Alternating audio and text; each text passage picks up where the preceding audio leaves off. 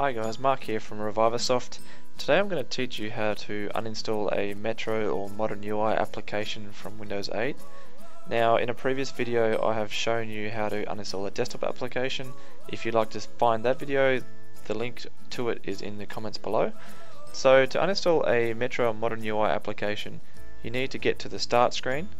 Now there are a couple of ways of doing that. The first way of doing it would be to take your cursor and move it to the top right corner of the screen and then move down, or go to the bottom right hand corner of the screen and move up and click on start. Also what you can do is swipe with your finger from the right hand edge of the screen if you have a touchscreen device, or alternatively you can press the Windows key on your keyboard and it will take you to this screen here, which is the Windows 8 start screen. Now this is the Windows replacement of the start menu from previous versions of Windows. There's been a bit of controversy over whether this was the right thing to do, but if you've upgraded to Windows 8, this is your way to get to different applications.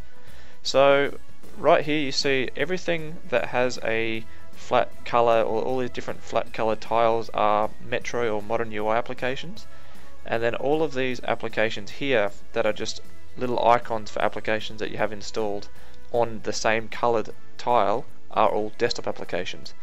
So if you'd like to uninstall a Metro or Modern UI application, what you need to do is right click on the tile. Alternatively, you can also just hold your finger on the tile and you'll get the same menu. And you'll see down in the bottom left hand corner here you have three options. Unpin from start is to remove it from the screen. Uninstall, which is what we'll get to in a second, and then smaller, which just makes the tile smaller.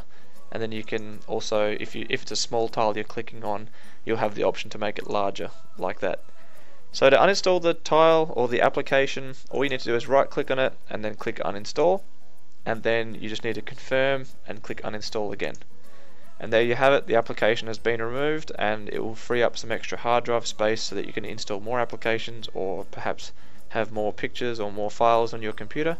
And if you want to get that application back, all you need to do is go back to the store and look for it and then install it again.